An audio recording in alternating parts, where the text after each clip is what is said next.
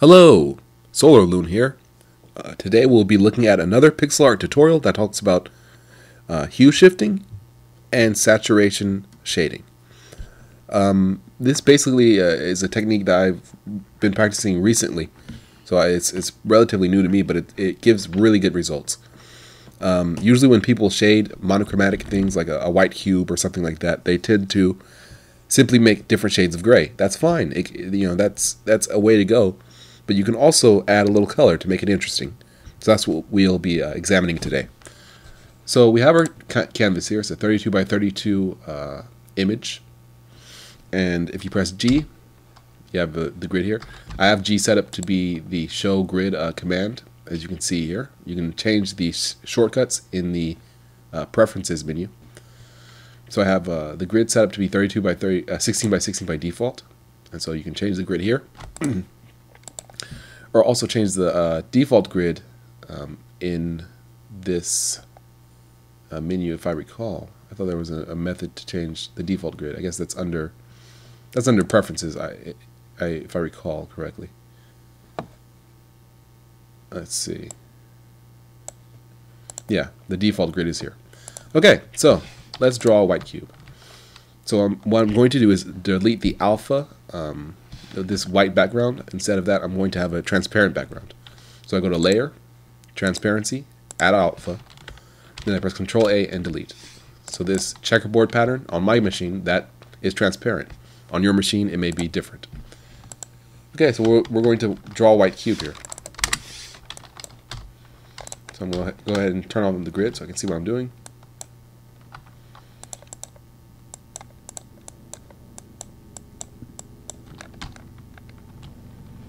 And draw a white cube.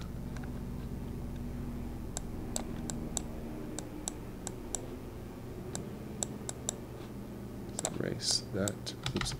Now, if you notice that the erase tool is soft, I mean it's not like locking to pixels, make sure you have hard edge enabled. And to get a single pixel pencil, make sure you're using the pencil tool and you have a size of 1. Okay. So let's shade this thing. So this is how a lot of people do shading. They, for example, just go like this.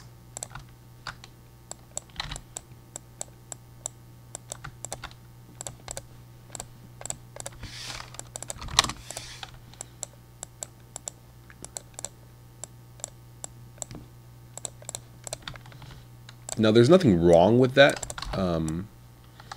cube, with that style, but it's very plain. It's just a white cube. There's absolutely nothing more to it. It's a white cube in white light, but you can do a lot with it. For example, and that's where saturation shading comes in. Usually, when you have lighting, it's not as simple or linear as just a white light. Usually, the sun might be a little yellow, the ground might be a little green. So you have a lot of color interacting. And while you can't really approximate that in 2D, you can kind of give the feeling that it's more interesting than just a white cube by shading, increasing the saturation as you go down in value. So, for example, rather than this just turning dark gray in terms of lighting, you can make it so that it slightly gets a tint to it.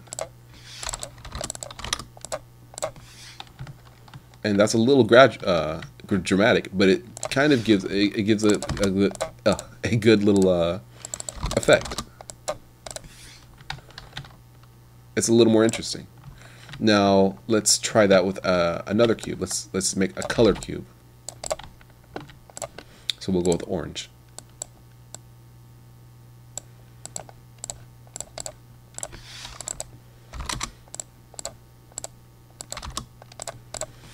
Yeah, so that's a very saturated cube, and it looks pretty good. It doesn't look that bad. You could try increasing the saturation as it gets darker if you don't want a purely orange cube. Oops, my mistake. It should be 100. Yeah.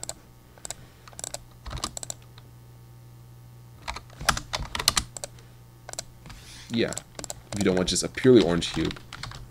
So that's a slight difference. Now, another thing you can do is hue shifting, which means basically as a color gets darker, you push the hue over. So it starts off as orange up here, but as it gets darker, it gets closer to red or purple. That is a very good effect. So I'll show you that, for example. We have a darker orange here. Let's push this over to the red spectrum, just a little bit over in hue. And this brown, let's push this all the way over to red.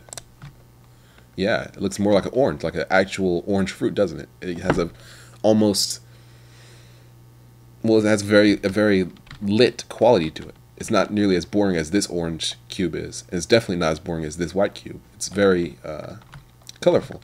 So combining those together, you can really achieve some really good effects. So that's all for today.